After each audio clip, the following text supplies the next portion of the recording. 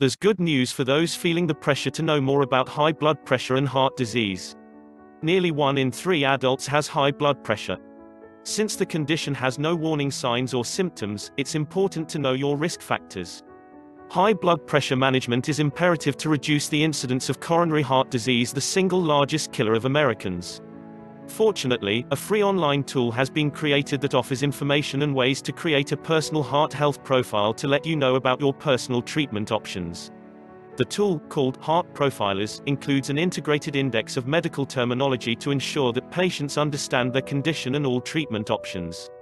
The tool can also connect interested patients, at their request, to nearby clinical trials so that they learn about qualifying for experimental treatment programs.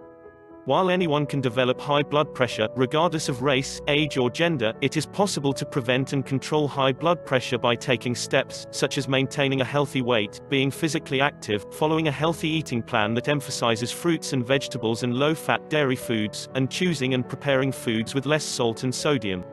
About 70% of people who have a first heart attack and nearly 80% who have a first stroke have blood pressures higher than 140/90ths of a millimeter Hg.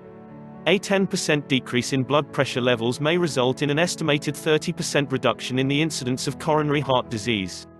Heart Profilers helps patients assess their risk for heart disease and offers them a list of treatment options, said Dr. Clyde Yancey, Associate Professor of Medicine and Cardiology at the University of Texas Southwestern Medical Center.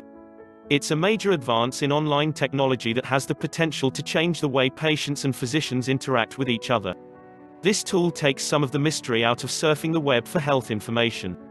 In addition to high blood pressure, Heart Profilers also covers cholesterol, atrial fibrillation, heart failure, and coronary artery disease.